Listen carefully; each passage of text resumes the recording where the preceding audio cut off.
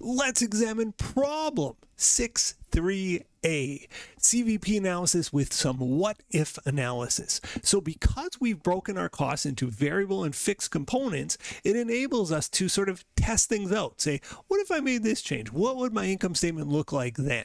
And so that's what we'll be doing in this problem after we do some break-even calculations.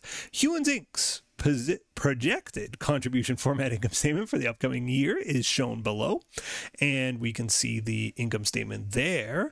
Now, I always like to do per unit as well as percentages. So $2 million, and we're selling 10,000 units. $2 million divided by 10,000 units means our price is $200 a unit.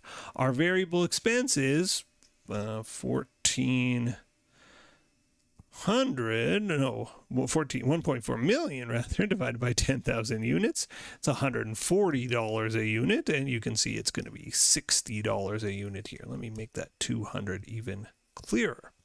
Okay, as percentages, we set everything as a percentage of sales. This is 100%. 2 million divided by 2 million. 1.4 million divided by 2 million is 70, and 600,000 divided by 2 million is 30%.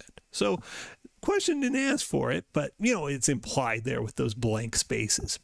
It says compute the break-even point in units. Hopefully you've got this memorized by now, but if you don't, there is a formula sheet at the start of the chapter, and this is the key formula, probably the key formula of the whole chapter. Break-even point in units is fixed expenses divided by contribution margin per unit. Our company's fixed expenses, $480,000. Our contribution margin per unit, 60. Okay, so $480,000 divided by 60 means we need to sell 8,000 units if we wish to break even. Our break-even point in units is 8,000 units. And I'll just prove that right now. You don't have to do this, this wasn't asked, but break-even point in units is the point at which profit is at 0. So if I sold 8,000 units, that's 1.6 million, 8,000 times 200. 8,000 times 140 is our variable cost, 1120, 1120000, sales minus variable expenses, 160000 minus 1120000 is 480. That's our contribution margin, and look at that, our fixed expenses are 480. Our profit, therefore, is 0. So I just wanted to prove that at 8,000 units, we were breaking even. We weren't making any profit. We weren't making any loss. What's the break-even point in dollars? Should be pretty easy here. We sell at $200 a unit. We need to sell 8,000 units to break even. I just did it. It's 1.6 million would be our break-even point in dollars, and that's just 8,000 units times $200 a unit. C. If the company wishes to earn a target operating income of $300,000, how many units must be sold? Okay, well, let's see. We're going to use this formula, our fixed expenses, and our fixed expenses were 480 plus target income. Our target income was 300 divided by CM per unit, and CM per unit was 60. So 480,000 plus 300,000, 780 divided by 60, 13,000 units. So let's remind ourselves what that means. It means, of course, we're not in this business to break even. We have goals, and our goal is to make 300 grand. If I want to make $300,000, I've got to sell 13,000 units in order to do so. And you can see that's higher than what I'm expecting to sell. I'm expecting to sell 10,000 units. So I need a 30% uplift in my sales if I want to hit my goal of making $300,000. Compute the margin of safety. The margin of safety is budget sales minus break-even sales divided by budget sales. Here's the formula. And so it's just our planned sales, which were, I think, $2 million, minus our break-even sales, which I'm going off memory here, 1.6 million divided by budgeted sales, 2 million. Let's just make sure I've got those numbers right. Yes, 2 million is the budget sales, 1.6 is our break-even sales in dollars. So 2 million minus 1.6 million, 400,000. Of course, this was in brackets, divided by 2 million, 20%. What the heck does that mean? It's a percentage. So the margin of safety is a percentage, and it's 20%. It means if I miss my sales target by 20%, if I'm 20% worse than I projected, I'm still okay. I'm still going to break even. That's how much wiggle room I have, right, to be wrong. It's our margin of safety. It's how safe we are. Our projections can be wrong by 20%, and we'll still be breaking even. We won't be losing money.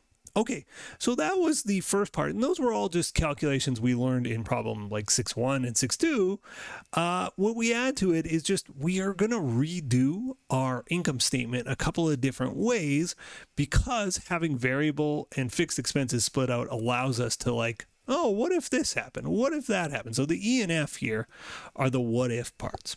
It says the company's manager thinks that increasing advertising by $150,000, that's a fixed expense, will increase sales by $250,000. If he's correct, what's the dollar advantage or disadvantage of making the change? All right, a few ways to do it. I'll tell you the way I would do it, and then I'll show you a quicker way. The way I would do this is I'd go, well, how many units are we going to sell? What's the increase in sales in units? Well, if we're increasing sales and revenue by 250 and we're still selling for $200 a unit, he's saying I can add 1,250 units to the sales. So then the old sales were 10,000. The new sales are at 11,250 units. Then I just redo the income statement at 11,250 units, and I keep in mind my fixed costs are going up by 150K. So let's do that. So if I know I'm selling 1,250 units times by $200 a unit, it means my new sales are 2,250,000, and of course that's an increase of $250,000 as projected. Our variable expenses, 140 times 11,250, 1,575,000, 2,250,000 minus 1,575,000 means we're making $675,000 in contribution margin. What about our fixed expenses? Our fixed expenses were 480, and we're saying they're going up by 150. So 480 plus 150 is 630. So our new fixed expenses are 630, 675 minus 630, $45,000. Well, you can see we're worse off if we do this, right? If we just stick to the plan, we're thinking we'll make 120. If we follow this person's plan and everything goes perfectly, we're making 45 grand. It's a bad idea. We're going to make less money. How much less? 120 minus 45,000, $75,000 worse off. So we would say there's a disadvantage of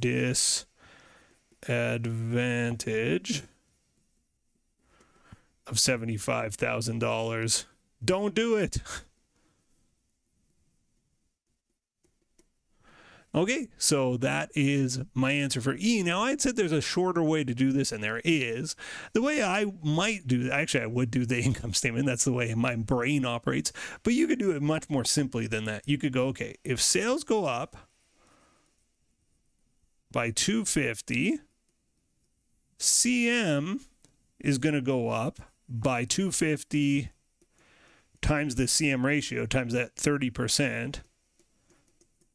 So 250 times 0.3, CM goes up by $75,000. And if CM goes up by $75,000, and at the same time fixed expenses go up by, 150.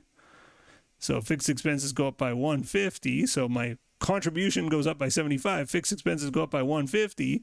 You can see, like, contribution margin is good. Fixed expenses is bad. Well, the bad outweighs the good by $75,000, right? That's, a quick way to do it. And again, if I were doing this in my head, I wouldn't even write it all out. I'd just go, oh yeah, we are going to be 75 grand worse off. Okay, last one, part F, refer to the original data.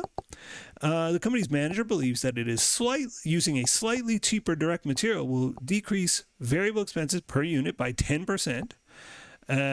And it will reduce units sold by 5%. So if we use a cheaper direct material, our costs are going to go down, but we will sell a bit less because, you know, customers might be turned off by the cheaper material. If he's correct, what's the dollar advantage or disadvantage of making the change? So we're going to drop our variable expenses by 10%, and we're going to drop our units sold by 5%. Okay, so make a new income statement. What's my new unit sold? So we're starting from, again, it says refer to the original data. So starting from 10,000, not 11,250. So 10,000, I'm going to drop my sales in units by 500. So it's going to be 9,500 units, right? A reduction of 5%. My price doesn't change. So my sales is 200 times 9,500, 200 times 9,500, 1.9 million. And again, that's sales of $200 a unit. And my variable expenses, those do drop by 10%. They go from 140 down by 10%. So 140 times 0.1, they go down by $14 a unit. So down to, what is that, 126, right? 140 minus 14, 126, and I'm selling 9,500 units, so times 9,500. So it's 1,197,000. Sales minus variable expenses equals contribution margin.